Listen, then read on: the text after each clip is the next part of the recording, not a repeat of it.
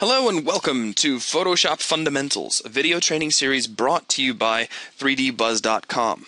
Over the next series of videos, my goal is to introduce you to Photoshop using Photoshop CS5. I want to mention early on that if you're using a different version of Photoshop, you will generally be just fine, as most of the techniques and theories that I'll be discussing here have been with Photoshop for years and years. However, there are a lot of features that really only popped up over the last couple of versions, and a couple things here and there which are native specifically to CS5.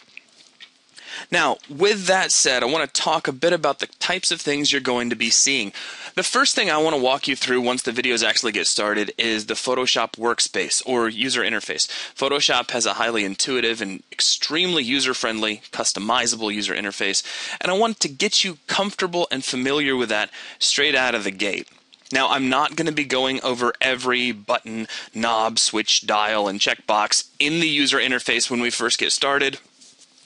I'd lose track of them all anyway. There's far too many of them. It's more important for me to show you kind of generally what you're going to find in each part of the interface, so that once you know what it is you want to do, you know generally what direction your eyes need to cut to find whatever it is you're looking for. Now from there, we're going to talk a bit about getting started with using the software, the basics of creating a document, and some of the settings that go into that. We're going to talk a lot about navigating your documents and getting around, zooming, panning, ways to get from one pixel to another.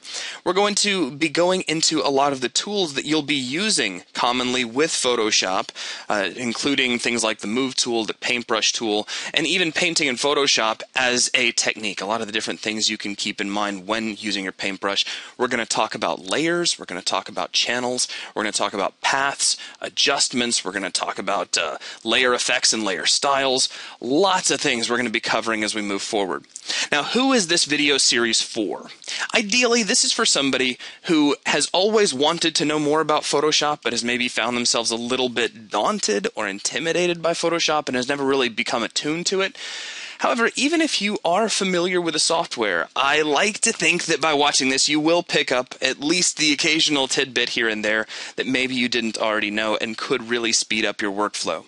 Now, I'm going to be dividing these videos up in such a way that I prevent them from becoming overly lengthy. Now, some of them will get a little bit long, and most of the time that's just because I lose track of time while I'm talking.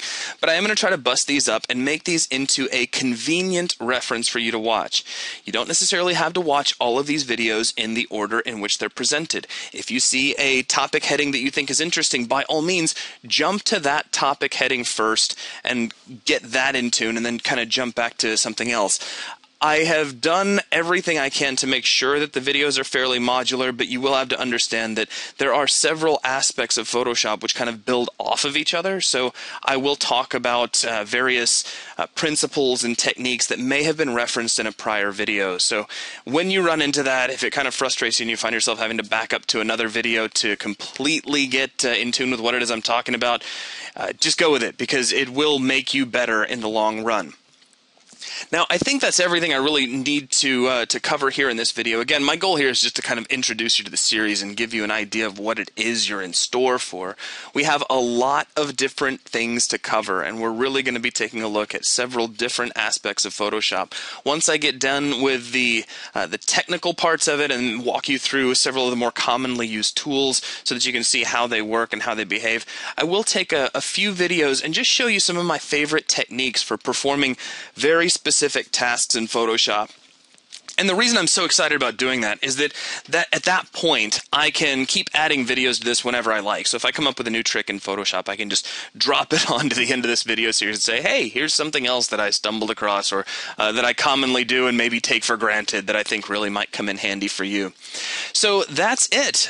With that, I am really excited to get started. I welcome you to the Photoshop Fundamentals series, and let's get rolling.